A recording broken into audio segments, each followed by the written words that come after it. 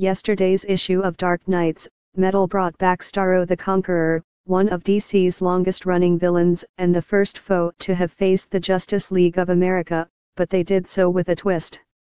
Starro, a giant alien being who looks like a starfish and has incredible psychic powers, has long needed smaller facsimiles of himself, actually starfish-sized mini-Starros, to attach to his victims in order to control them.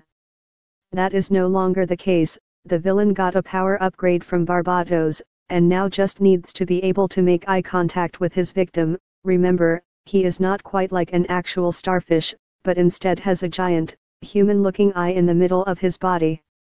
In Metal, Starro uses the new powers to seemingly overwhelm Batman and Superman, who have traveled into the Dark Multiverse in the hopes of defeating Barbatos. He also boasts a new, cockier, sillier attitude that is somewhat more in line with his Justice League 3000 appearances, but likely a bit jarring for traditional fans. That change apparently happened off-camera when Starro did battle with Mr. Terrific. In an editor's note, the series editor indicates that he doesn't know when that supposedly happens, then asks the writer and artist for help.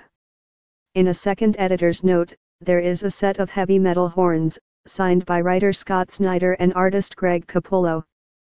Starro the Conqueror is a member of the Haterii species who used their innate psychic abilities to gain control of a star conqueror, Mother Star, in the distant past, and who uses the Starros as his instrument of conquest.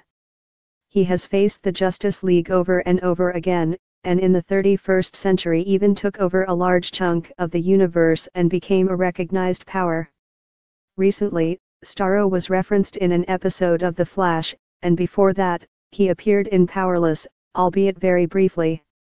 The Metal event continues next week with Hawkman, Found, which plays off the final pages of Dark Knights, Metal number 4, with a wild and dark reinvention of the decades-old titular superhero.